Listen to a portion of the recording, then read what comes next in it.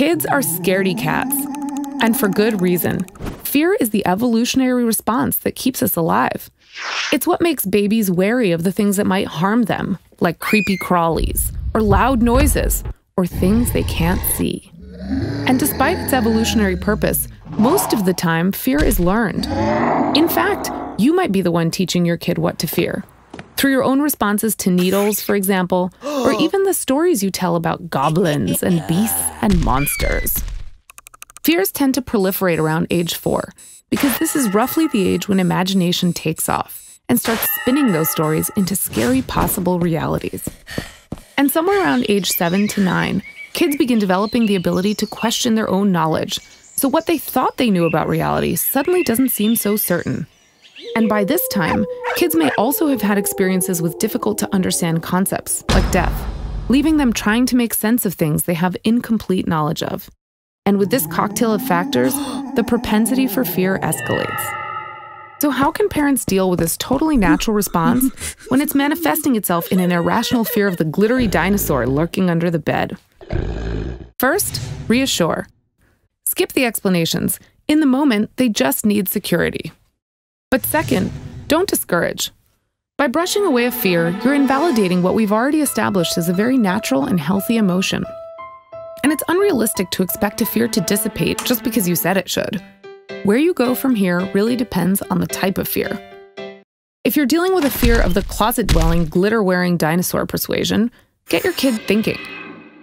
Fear actually shuts down our ability to think rationally, so you'll need to help by asking a lot of questions. Why is the monster in the closet? Do you think he wants to play? Maybe he wants to be friends.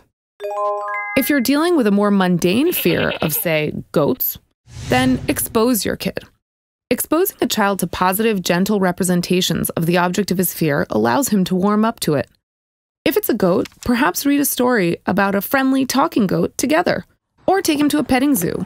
Be sure to point out the similarities. See how this goat is talking? So is the other goat in the story. It means he wants to play. However, don't mistake this strategy for forcing a kid to interact with his fear. Forcing a child pet the goat he's terrified of will only make it worse. You'll have to use your judgment on how to make goats seem more friendly, approachable, and mundane without forcing the real thing on a terrified tot. If you're dealing with a more esoteric fear like a fear of death, downplay, but be honest.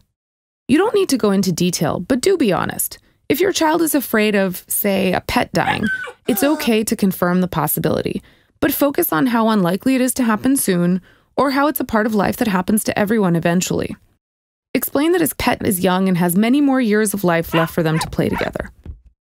And one cardinal rule of childhood fear-facing: don't make a big deal out of your child's fear, because you'll only magnify it in an unhelpful way.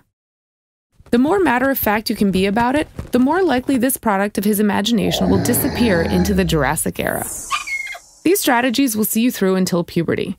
From that point onward, kids' brain chemistry changes, and the chemical that gets released in response to thrilling experiences makes them actually feel good, which means fear becomes fun.